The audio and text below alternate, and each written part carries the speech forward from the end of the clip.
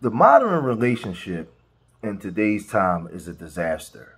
Nobody's willing to put in the sacrifice, commitment, and the work that it takes in order to maintain a successful marriage. People are getting together now. They're living their life all on social media. They're putting their business all on social media. Nobody's promoting positivity. Nobody's promoting love. Everything is about self and what things can be done for me, and promoting a fake image of self and money, and it's just a whole bunch of it's just a recipe for disaster. It's not a recipe for long term. It's for the right now. Everything is sped up for the right now. What can you do for me right now? It's almost to the point now where nobody wants to be married. Everybody still wants to have sex, make babies. It's where you have women now is promoting being single mothers. I can do it on my own. I don't need a man. And it's just a whole bunch of stuff. So now we segue that into Corey Harddrict and his ex-wife, Tia Mory, where they were married for some time. They had 2 beautiful children, and people looked at that and thought that it was a beautiful black couple. But there was problems behind the scenes. And when Tia Mory filed for divorce and left, Corey Harddrict cried, and he fought for he wanted his family, but it was to no avail. And she went on to all kinds of talk shows, talking trash, talking down, basically talking down on her husband, and he stayed behind the scenes and he said nothing. She even liked comments when women talked down on him, and it was just a whole bunch of stuff. But y'all remember she went on a talk show and she said this? Marriage was a success. Yeah. I look at it as like a curriculum when you're in college or high school, right? You're learning, you're growing, you're evolving, you're creating. And I was able to create with Corey some beautiful, amazing children. Yeah. And at the end of that curriculum, and at the end, there's a graduation, there's a celebration. So that's basically, how I'm looking at it now. And see, with all of this stuff that was coming down, Corey Harddrict didn't say much. He stayed in the shadows. He didn't come out and try to defend himself. He didn't say anything about Tia Mory. He just allowed the onslaught.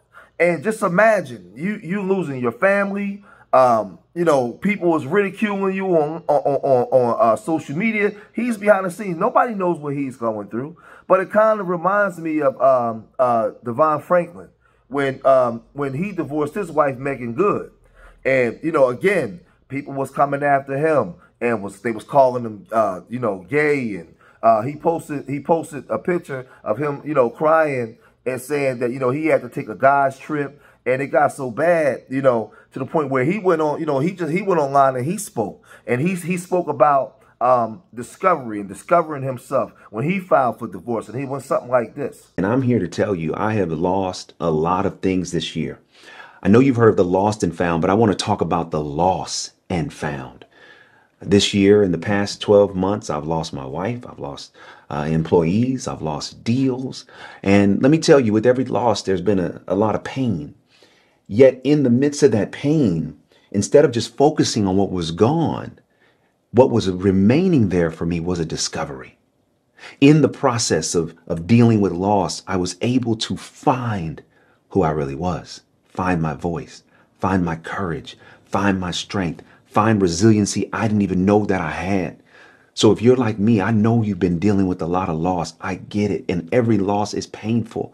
Yet I want to draw your attention to buried underneath the loss is a discovery of who you are, a discovery of the power you truly have. Now, when I speak to this, Devon Franklin and Corey Harddrict are 2 African-American men. And what they have in common was what a lot of African-American men have. No real outlet to talk. They both handled this with class. They didn't come out and get into a shouting match or arguing match. They didn't do these things. But they were destroyed on social media by black women. Let's be honest. A lot of people, they went after Corey Harddrict hard body. I mean, nobody cared about how he felt or even if he was human or not. When you cut him, he bleed. He has emotions and feelings too.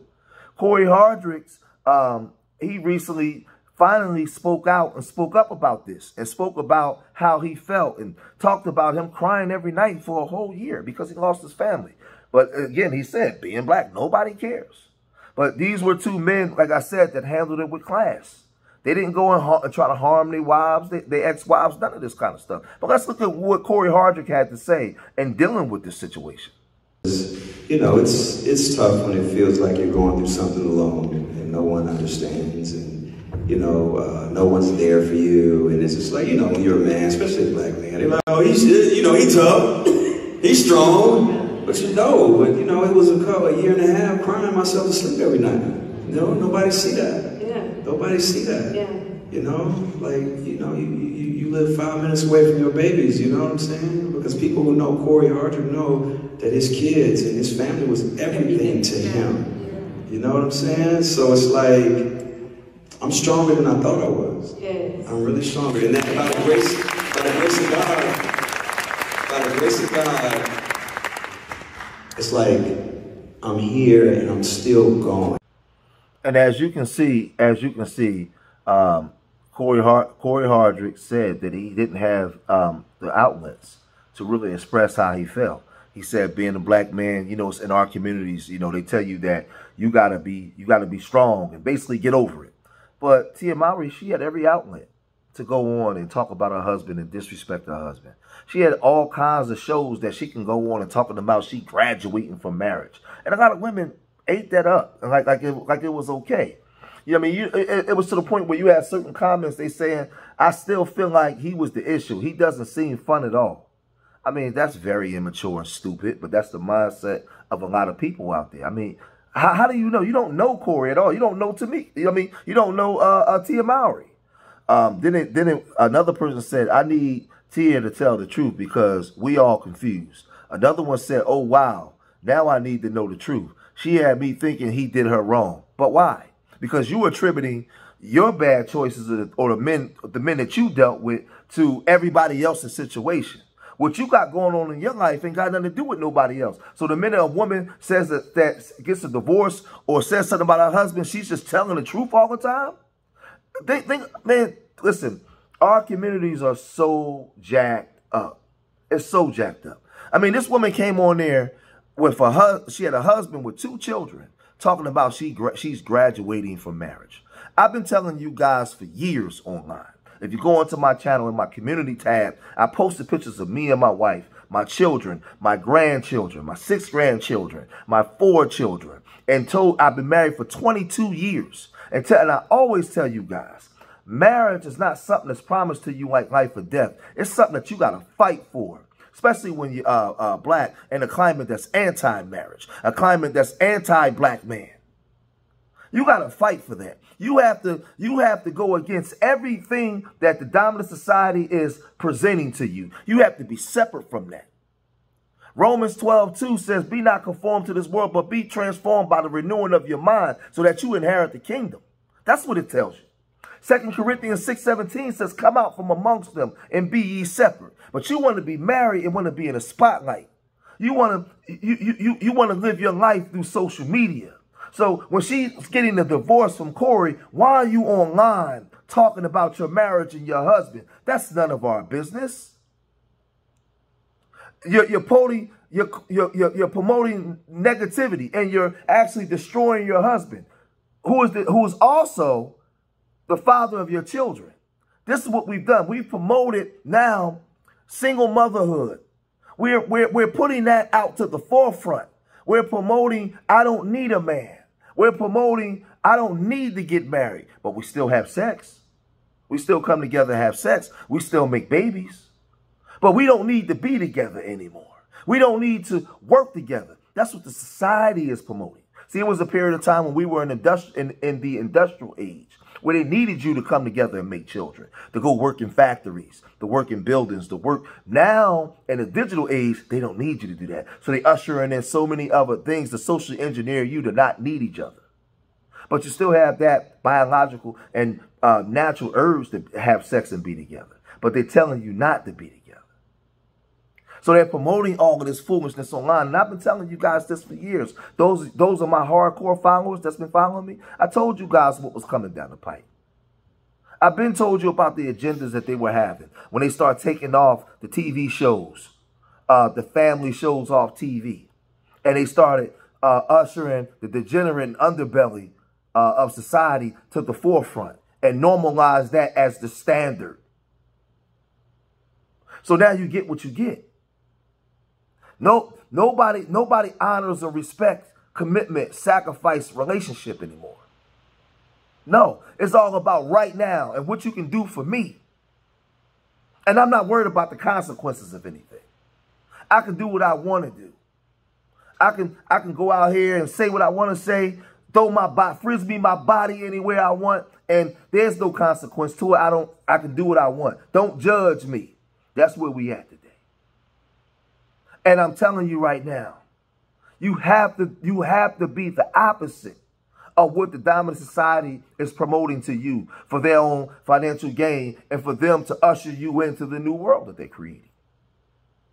When you have a woman on TV saying, well, marriage is a graduation.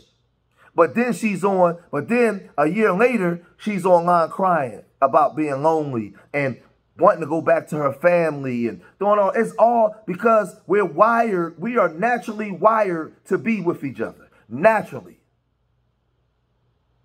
But other groups socially engineer you to be separate to make you believe that you don't. They got you cutting into your body. They got you living through a virtual reality that don't exist. And all of you at the same time are losing your mind. That's why Romans 12 said you have to be transformed and renewed in the mind before you can come into the kingdom. You have to separate from this. You have to recognize what they're trying to do to you and separate from it. If not, this is what you get. A world full of chaos. Again, I've been married for 22 years because I recognize what's going on. And I choose to separate from that. And I choose to speak out against it.